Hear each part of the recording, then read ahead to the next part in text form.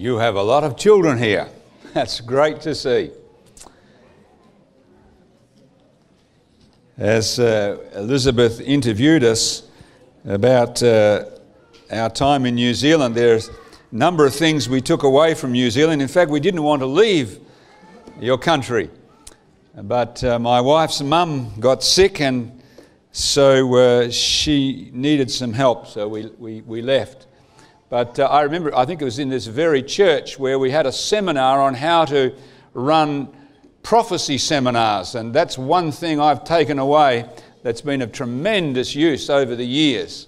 The second thing was how to run small groups. I remember we had a program for about a week and a half down at Longburn College, and that was just a tremendous help, how to run small groups. And the other one, of course, was, as I mentioned, I became a public evangelist right here in Auckland. We worked in the Taranaki and in the Hawke's Bay and had a marvellous time. One of our daughters is actually born in Napier.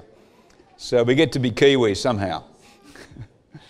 I tell you what, we've run a couple of campaigns here the last few years. One was in Christchurch, and we were blessed by that back in 2013. The same year, early that year, a young lady and her husband, she's Indian, she was baptised. We ran a campaign in Suva back in 95, and Ramina was converted from Hinduism to Christianity. And she became a minister of the gospel and married a Pakistani young fellow, I might call Osama, for obvious reasons. But they're a great couple working together in Invercargill. And they said to me in the beginning of 2013, they said, "Pastor, would you come and run an evangelistic crusade down here in Invercargill?" I said, "I have no money left. I've already distributed for the year to other churches around the division, and I have no time left. All my time is taken up during the weeks now. It's all booked up." They said, would you have a few weekends? So I looked on my calendar and I found 5 weekends. They said, "Okay, this is what we're going to do. We're going to fly you from Sydney to Christchurch to Invercargill every week for 5 weekends." And that's what they did. They were so keen to have the gospel preached in their area. That church has had about 100 people baptised in the last 4 or 5 years. It was amazing. And we saw God's hand down there in Invercargill. It was wonderful to see his hand. Let's bow together in prayer. Father, may the Spirit of God bless us this morning. Father, blow like the wind, burn like a fire in our hearts. Convict us, convert us, and consecrate us to the work of our God. In Jesus' name, amen.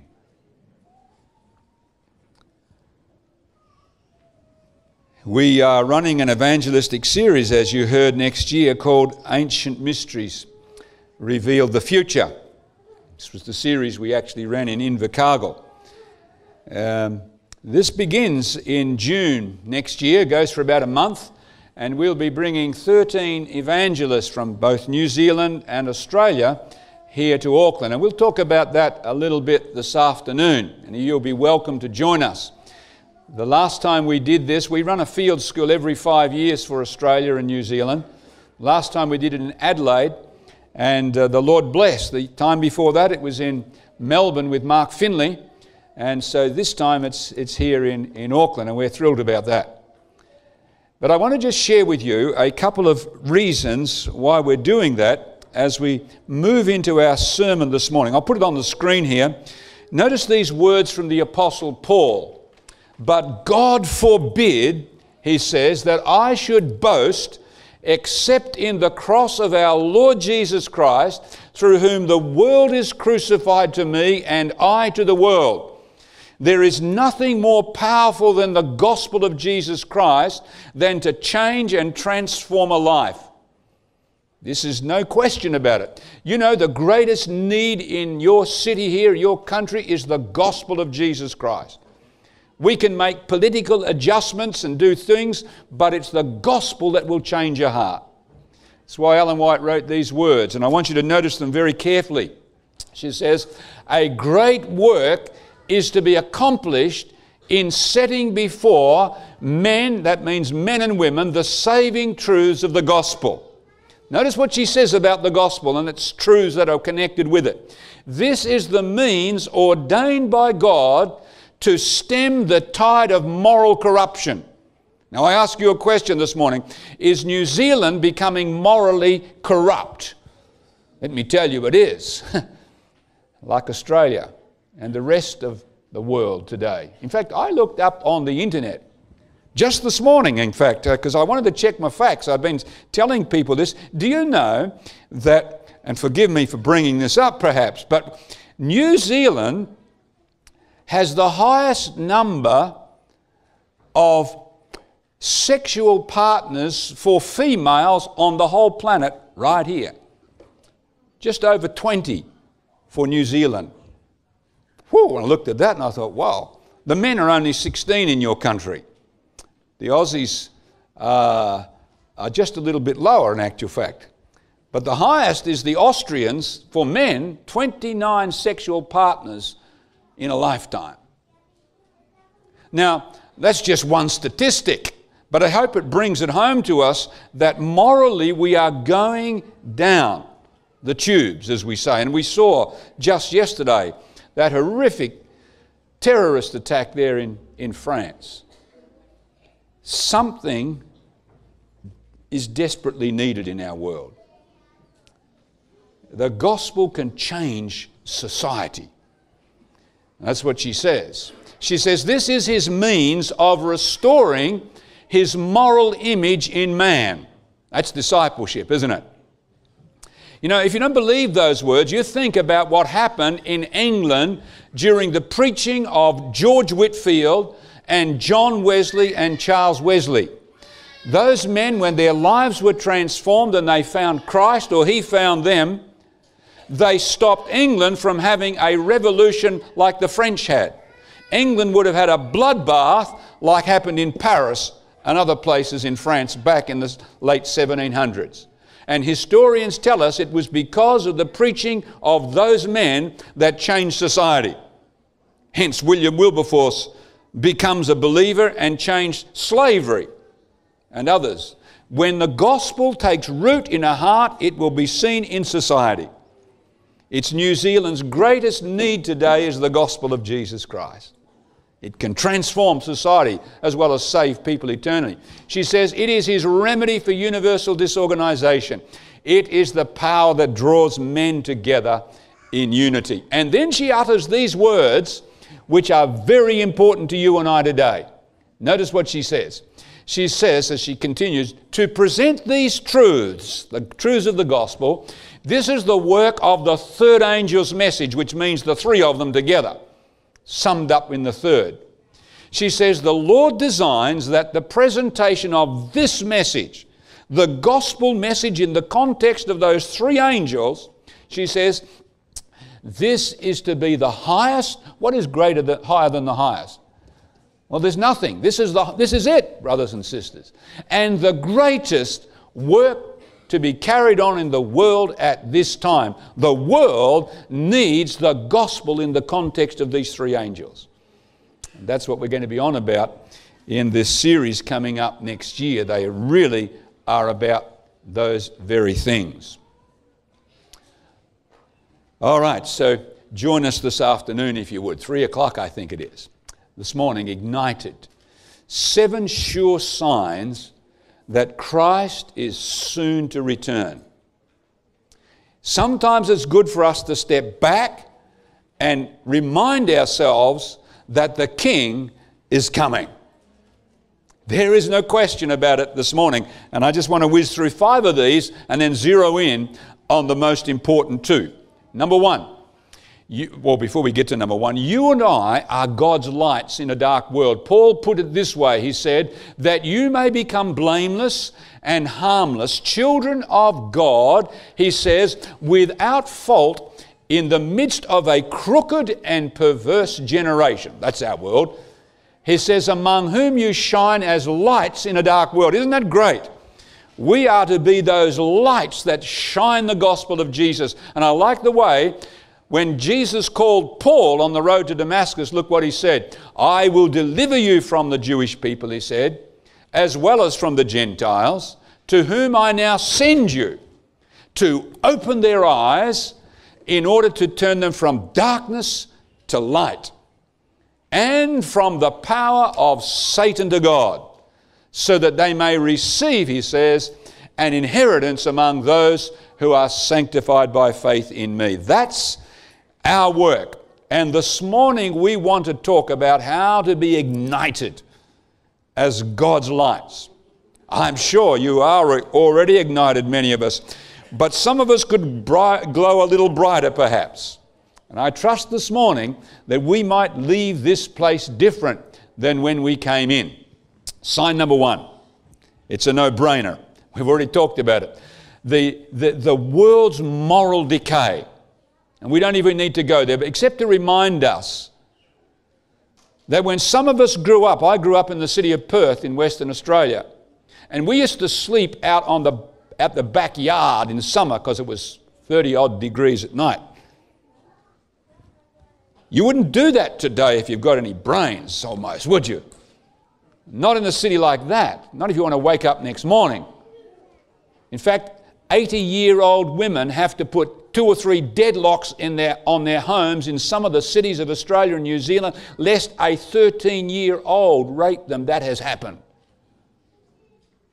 Moral decay. Number 2, Darwinian evolution. We don't have to think of this, but Peter gave a very cryptic statement in 2 Peter chapter 3. He says, listen, as we near the end of time, people will mock the idea of both a flood and a creation by God.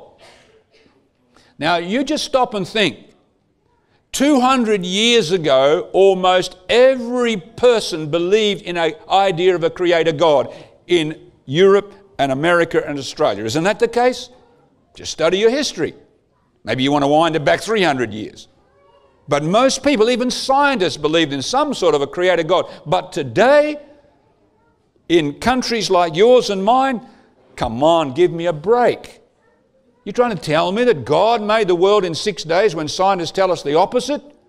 My brothers and sisters, that should remind us. Peter said, in the last days, scoffers will come and willingly not believe those things.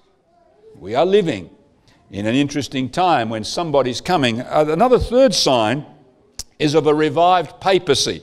Now, Seventh-day Adventists ought to be well aware of that one.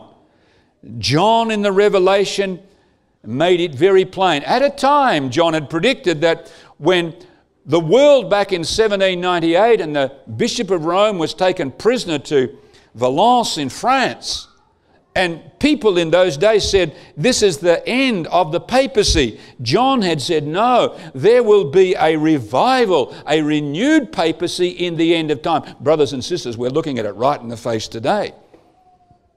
We are looking at those things today. I hope we're reading the book of Revelation. I hope we've got our eyes open. Brings us into another one. John said a fourth sign is the growing bond between Rome and Protestant United States of America. He makes that very plain in Revelation 13. Are we listening?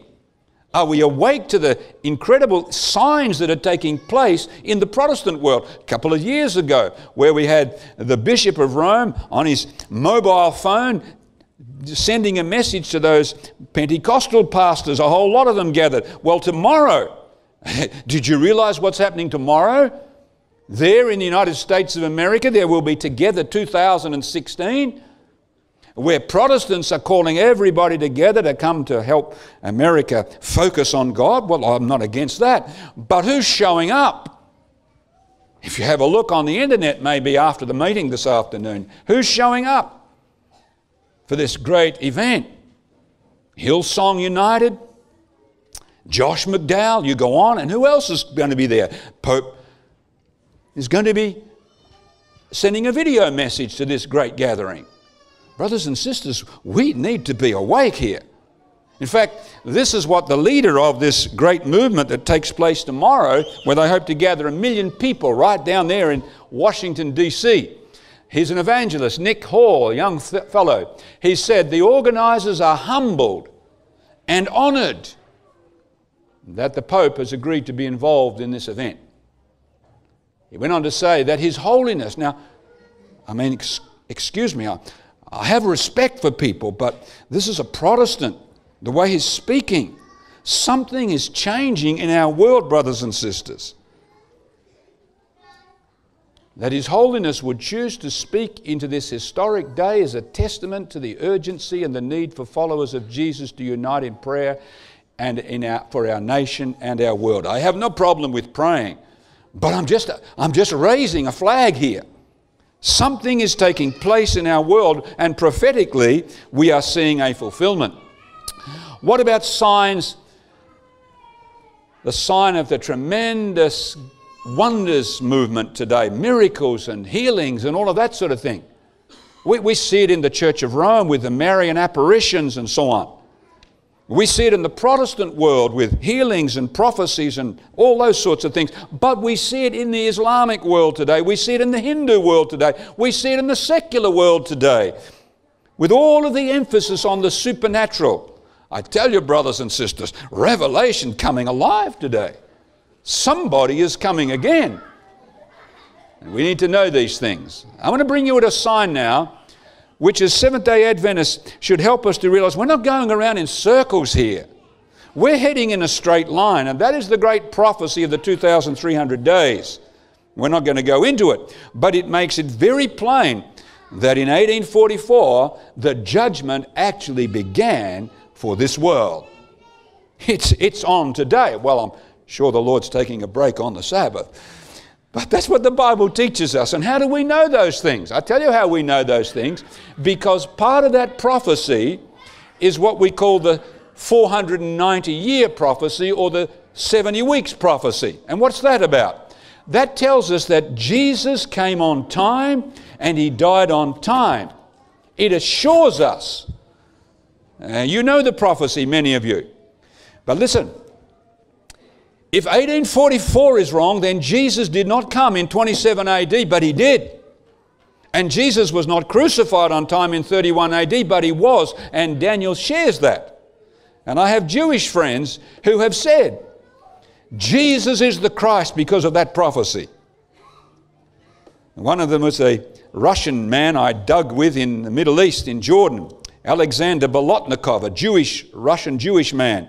And he heard this prophecy as a young man, searching for his roots. And when he heard that, he said, Jesus is the Christ. Well, that prophecy is part of the bigger prophecy.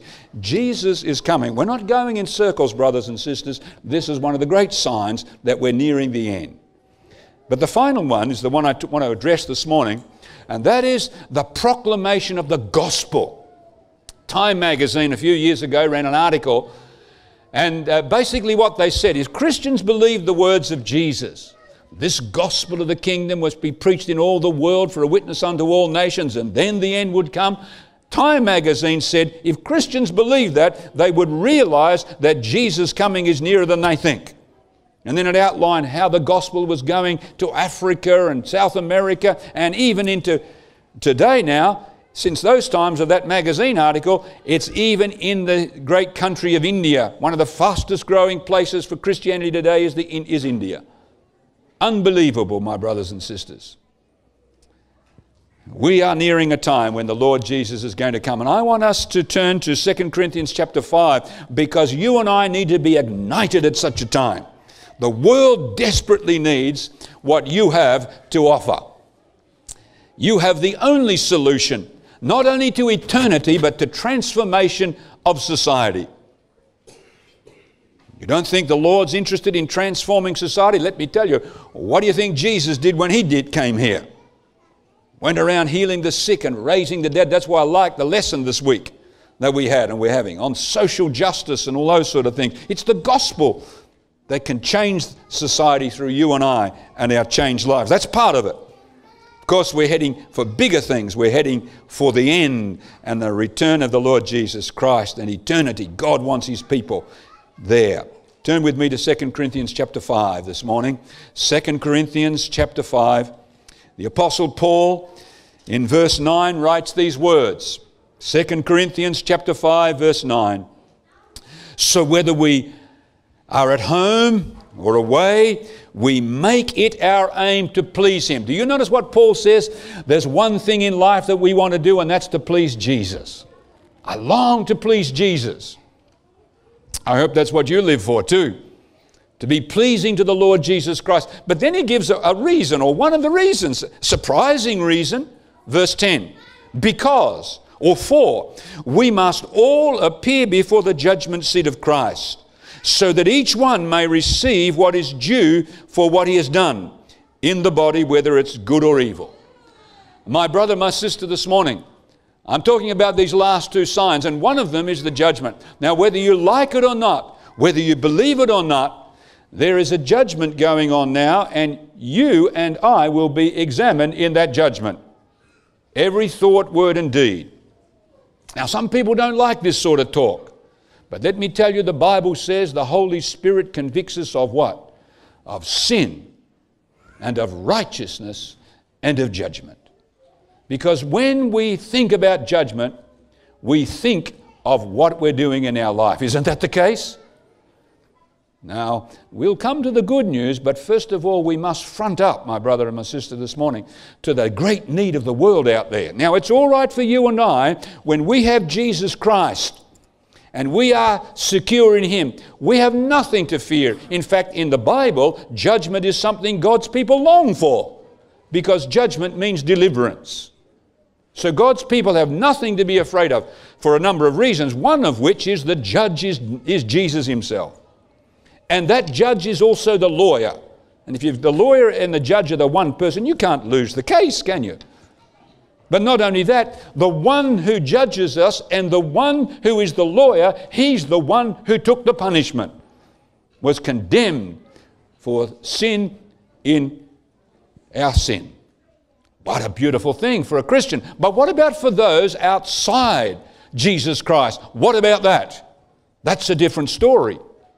Come with me to the book of Hebrews chapter 10. Hebrews chapter 10. Oh, we need to be concerned for our world today. Hebrews chapter 10. And we're looking now at Hebrews 10. And I want you to turn to verse 29. Verse 26, sorry. Hebrews chapter 10.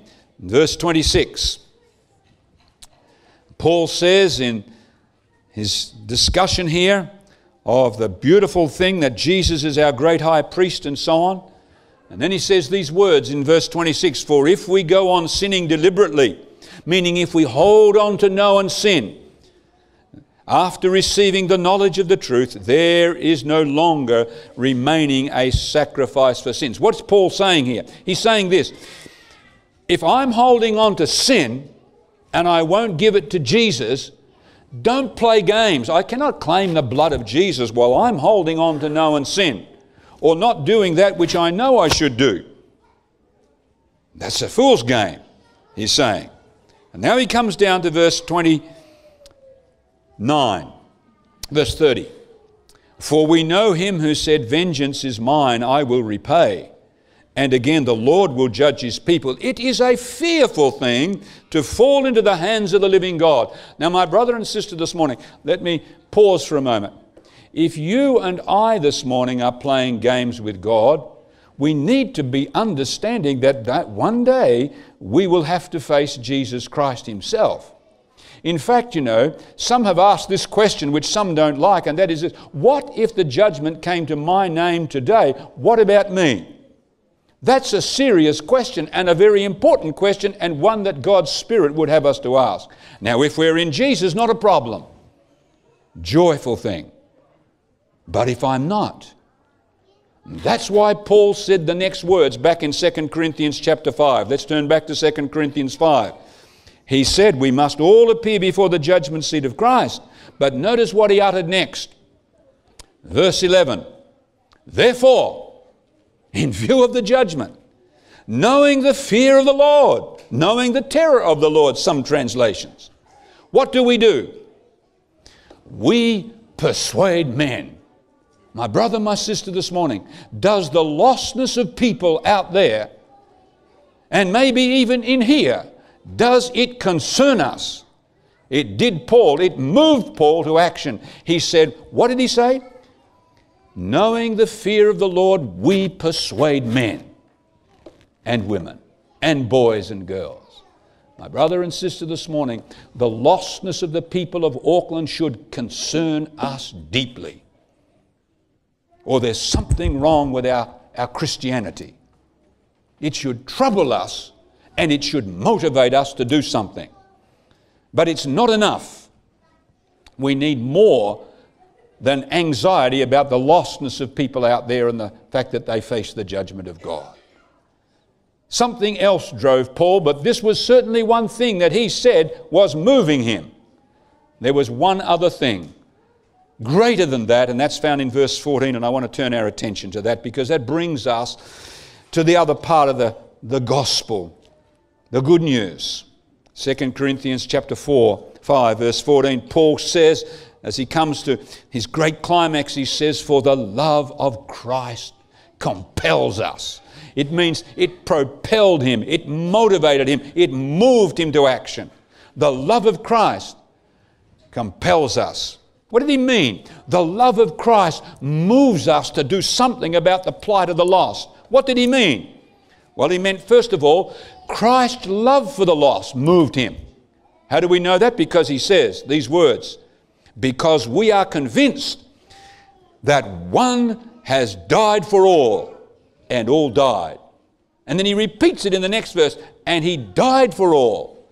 My brother, my sister, we better believe that Jesus died for those people. Praise God for that. You know, Paul in the book of Ephesians talked about the dimensions of the love of God for people. He said the love of God is very deep. You know, where sin abounds, God's grace much more abounds, the Bible says. Now, I don't fathom that when here comes a father who sexually abuses his young daughter, or a brother, or an uncle. I don't get it when a terrorist drives a bus through a crowd of people just to kill people and shoots them as he goes. I don't understand that love.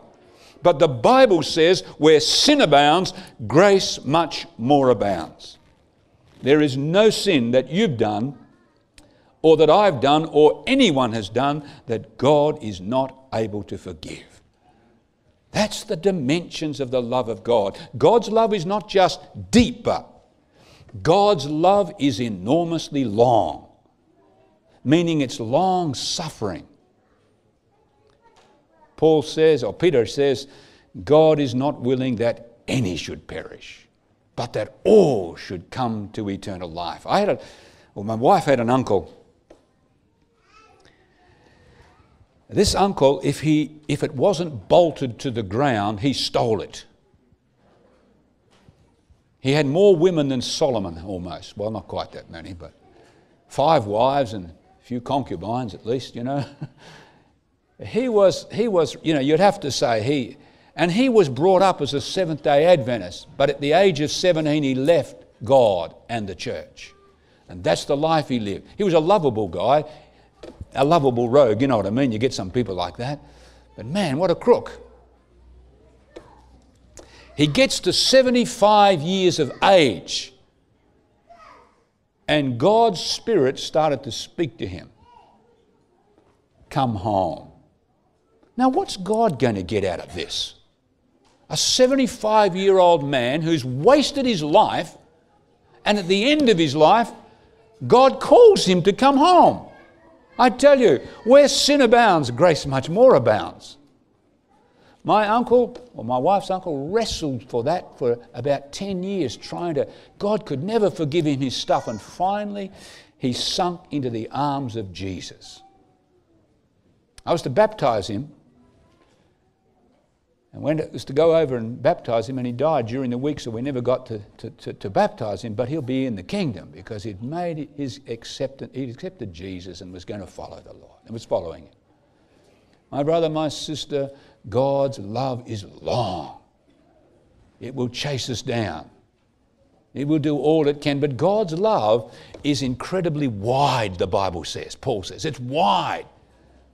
For God so loved the world that he gave his only begotten Son, that whoever, now that word whoever in the Greek means everybody without exception. Anyone and everybody. And I sometimes look up into the starry heavens. How many stars can you count on a beautiful dark night? Well, you may get a couple of thousand if you're good-sighted. But when the scientists look with their massive, powerful technology, telescopes and so on, they continue to see more and more and more. They're up to 7,767,000,000,000,000,000,000,000 galaxies at the moment. Well, not quite that many, you know what I mean. There's a lot. The more they see, the more they find. It seems that space is almost infinite. But for God so loved one lost world. We would have said, forget it, man. Count your cost here. But not our God. One lost world. And he gave his son for this planet. But think about it. There are 7 billion of us living on this planet today.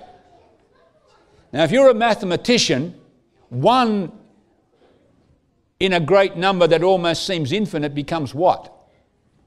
A zero. A nothing. Now, you would think that God would say, well, what's the point here? Almost the whole 7 billion don't love me. For God so loved the world, he gave his son for one lost soul in the whole universe. I don't understand that. But that is the incredible width of the love of God. Don't say, yeah, God does it for him, God does it for her, but he can't. My stuff, you're wrong. I was sitting in a train station in Belgium at Ostend on one occasion, about to catch a train to go through Germany. It's freezing cold at night, frightfully cold. I was smoking inside the waiting room, so I didn't want to get smoked out, so I thought I'll stay out here in the cold, but it's December. It's freezing time in Europe. So after a while it drove me into there, and I thought it's better to get the smoke and be warm than die out here freezing. So I went inside, and I don't have too much flesh on my bones, and I tried to sleep on this wooden bench, but it was too hard for me. So about 4 o'clock in the morning I gave up, and so I pulled my Bible out of my pocket, and I was starting to read and spend some time with the Lord. And a young couple who were obviously not married came and sat right down beside me. And after a while the guy says to me, "You're a Christian, eh?" I said, "Yeah, I'm a Christian." He was an English-speaking fellow. "Hey, I'm a Christian." He said, "I used to be a Christian too." I said, "You used to be a Christian? Tell me, what went wrong? How come you're not a Christian now?" So he told me the story. And at the end of the story, he said, "I'm a lost man. God would never forgive me for what I've done." And I said, "You're dead wrong, man. You are dead wrong." And of course, I told him the story of the prodigal son. You know what? After a while, tears started to flow down that young lady's eyes, and the man started to brighten up. They realized that the love of God included them.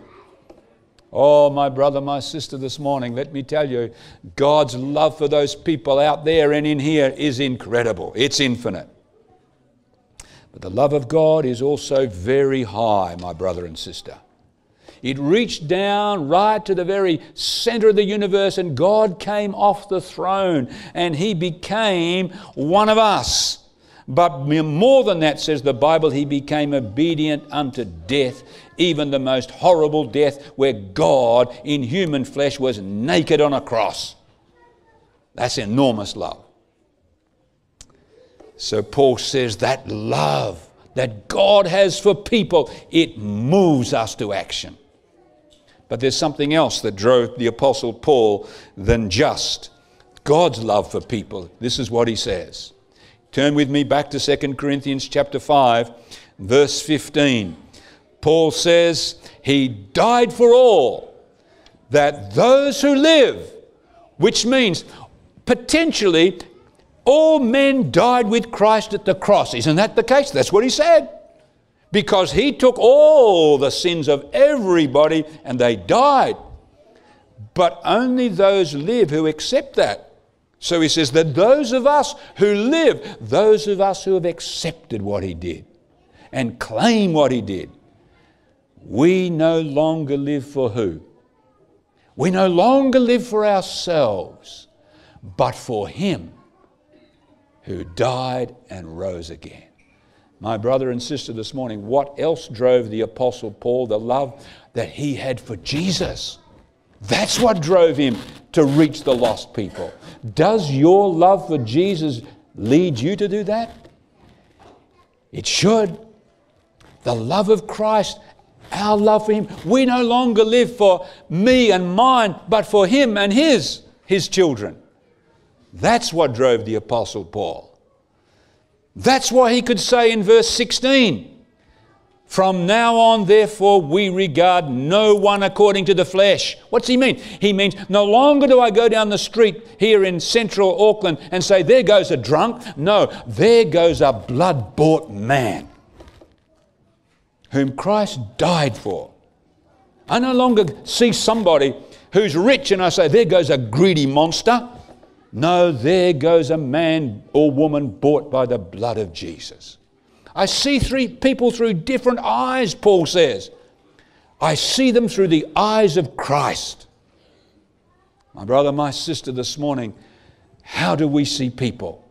How do we see our kids? How do we see our parents? How do we see our workmates? How do we see our neighbours? Do we see them through the eyes of Jesus? Oh God, I say, give me those eyes. I'm talking about Webster here. Give me those eyes of Jesus. One other thing Paul meant, and that's found in verse 17. He says, therefore, if anyone is in Christ, he is a new creation. Meaning now the love of God is in here. And it's the love that Jesus has implanted in him that drives him now. It's Christ's love in him. That's what else drove the Apostle Paul. Does the love of Jesus dwell in you, my brother, my sister, this morning? Is it there? If anyone is in Christ, he's a new creature. The old has gone, the new has come. What does he mean, the old has gone, the new has come? Well, one thing he means in the context is the old way of looking at people. The new way of looking at them has come. I travel a lot when we were living in Sydney on the train because we lived on the Central Coast and backwards and forwards, and it was a tragedy thing to sit on that train station in Hornsby sometime and see a 25-year-old guy talking to himself out loud because he's lost his mind through drugs. There goes a blood-bought man. Not a piece of junk. Not a wreck of humanity. Yeah, maybe a wreck of humanity, but in God's eyes, Jesus loves him, of course. Question should be for us now is this. Lord, how do I have those eyes? How do I have the heart for people who are lost? How do I get that? Let's close by going to 2 Corinthians chapter 5, verse 18. Paul tells us in 3 or 4 words, all this is from God. What he means is what he's been talking about. This way of seeing people, it only comes from God. You cannot manufacture a love for that father who's abused you. You can't cook that up yourself. You hate him. My mother and father were not Christians. They hardly knew who Jesus was when they grew up, when they were married and so on. They lived for 2 things. They lived for this weekend and next weekend, they said. Because this weekend they went to the party, they got drunk, and then on Sunday morning they put their head in the toilet bowl to get over it all, and then everything between that weekend and next weekend was a black hole until they came to the next weekend and they did it all over again. Some of you might have lived like that. Lots of people live like that. Party time begins Friday and it ends Monday morning when you've got to go to work. Without Christ, life is meaningless. Well, my parents lived like that. One day my mother, who was working in a shirt factory, she saw a lady that she hadn't noticed before, and she said, what makes this lady tick? She has a happiness about her. There's a peace about this lady. She has a hope for the future. She has meaning and purpose in life. My mum said, I want that. I want what she's got. So she began to talk to this lady who was a Methodist lady, and that lady led my mother to Jesus and realised that it was Jesus that made the difference in this lady's life. So Mum became a Christian. Well, up to that point in time, she used to lock my father out of the house often because he was often drunk. She would want to give him 5 of the very best. You know what we mean. And when Jesus came into her life, one of the first things he said to us, hey, listen, you locking that guy out of the house, stop that. That's not the way a Christian should act. So my mum hated that idea for a moment, and she'd go to the door as angry as anything. She'd want to really give him the best ones, and she would pray on this side of the door, oh, God, help me to love the guy. Every time she prayed that prayer, the anger would just... And she'd open the door and welcome my dad home. Well, after a while, what's the guy going to think? What has got into this lady? No more 5 of these anymore. So, you know, my dad is one day up in Carnarvon in northwest of Western Australia there. He worked for Telecom, did a lot of travel. He's in the hotel there where he's staying. He's got his beer glass in one hand. He's got his cigarette in the other, puffing away. And a voice spoke to him in his head, Harvey, what are you doing with your life? Now it was inside his head, and my dad knew that God is speaking. He thought about what was happening in my mother's life. And right there in that hotel, he said, God, help me. And God came into his life right then. That's the last smoke he ever had and the last drink he ever took. Because there is power in the blood of the Jesus and the gospel to change your heart. My brother, my sister, the world needs you. The world needs us with Jesus in us. They are wanting something better.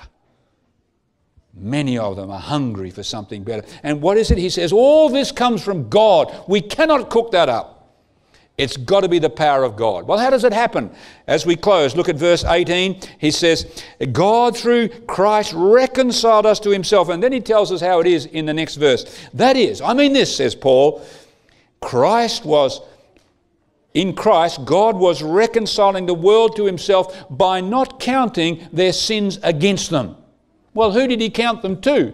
Verse 21. For our sake, he made him, that's Jesus, who knew no sin, to be sin for us. That in him, when we accept him, in him we become the righteousness of God.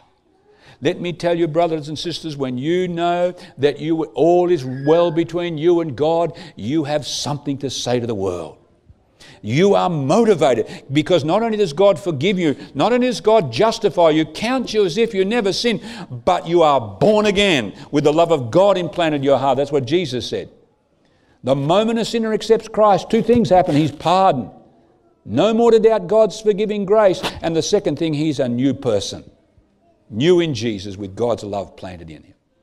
John Patton, that great missionary to the people of Vanuatu, was trying to understand a word for belief or faith to get across to the people of Vanuatu. He wrestled with that idea. What's the word I can use so they'll understand?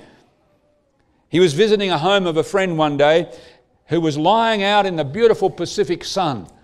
And he was just soaking it up. And Patton said, what are you doing? What are you doing? He said, I'm just reclining. And Patton said, I've got my word, I've got my word. And when he translated John 3:16, this is how he put it. For God so loved the world that he gave his only begotten Son, that whoever reclines their whole weight on him will not perish. How'd you like that? My brother, sister, this morning, are you reclining your weight on Jesus? He's ready to take it. He wants to take it. All we need to do is say, Lord, nothing in my hand I bring, simply to the cross I cling. And if we do that, we will change the world because of the Spirit who's living in us. We're going to sing a beautiful hymn this morning, number 198. Let me tell you a little bit about the man who wrote that. Well, there were 2 brothers, John and Charles Wesley. Both of these men were ministers of the gospel in the Anglican Church, but neither of them knew Christ. John Wesley, he wanted to know Jesus. He wanted to have Christ in his life. He wanted to know his sins were forgiven. And it was that day he slipped into the back of a church in Aldersgate Street, or a little meeting room in London. And as he was seated there, someone shared the sort of words we've shared this morning about the gospel of Jesus. And Wesley said, I felt my heart strangely warm within me. And I knew that God had forgiven me, even my sins. That man got off out of that church, got on his horse, rode 200,000 miles and changed a nation through the power of the gospel. His brother Charles was dying. He was a minister of the gospel. He didn't know Jesus, and then he was on his deathbed. The gardener came to visit him and said, "Charles, are you ready to die?" Charles said, "What do you mean? I'm a minister of the gospel." "It's not good enough," said the gardener. "What do you mean? I've tried hard. I mean, would you rob me of my best deeds?" "It's not good enough, Charles," he said. The gardener helped Charles to recline on Jesus alone, plus nothing. Charles Wesley wrote this hymn that we're going to sing this morning. It epitomizes what takes place when you and I accept the Lord Jesus Christ and He moves inside, not only justifying us but forgiving us. What happens? We move outside to tell a lost world. Let's sing this beautiful song. "And can it be that I should gain an interest in the Saviour's blood?" It's really Charles Wesley's own experience of conversion. Let's stand as we sing our closing hymn.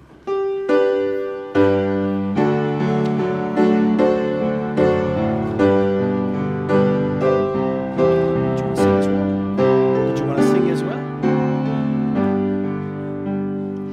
And can it be that I should gain an interest in the Saviour's blood?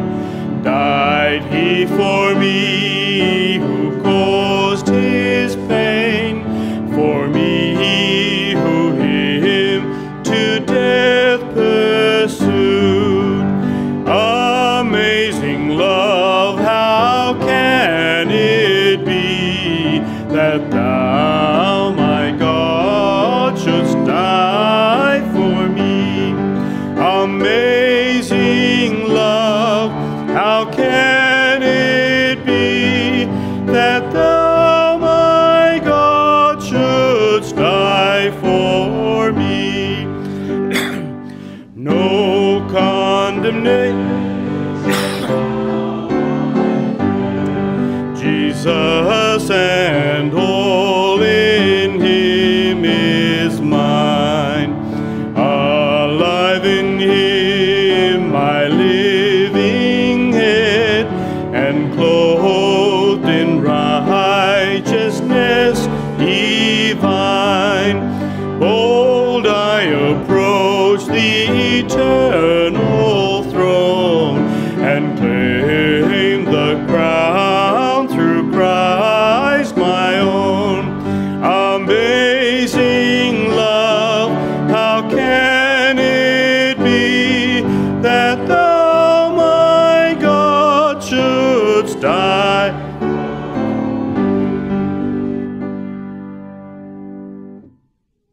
Let's bow together in prayer. Loving Father in heaven, our heads are bowed, our eyes are closed. We need to make a decision this morning with what You have shared with us from the Word of God. Father, there's a lost world out there. Maybe a lost world in our home, in our school, in our university where we are, in our workplace. Lord, this morning we see the love that Christ has for those people. And like John, who said, "Even so, Lord Jesus, come," our hearts cry that out. But we want more to have that same experience. Father, as our heads are bowed and our eyes are closed, if you want to say to the Lord this morning, "Lord, I want to recline all my weight on Jesus. I want to put my life in His hands, be used of Him to change people." Just raise your hand this morning. Maybe the first one that needs changing is your own heart. You tell the Lord that. "Lord, change my heart, O God. Make it ever new. May the heartbeat of Jesus be in me." Father, You see our hands this morning. Time is running out for this world, Lord. May we reach people for Jesus. In His mighty, wonderful name, thank You for beginning with us In his name, amen.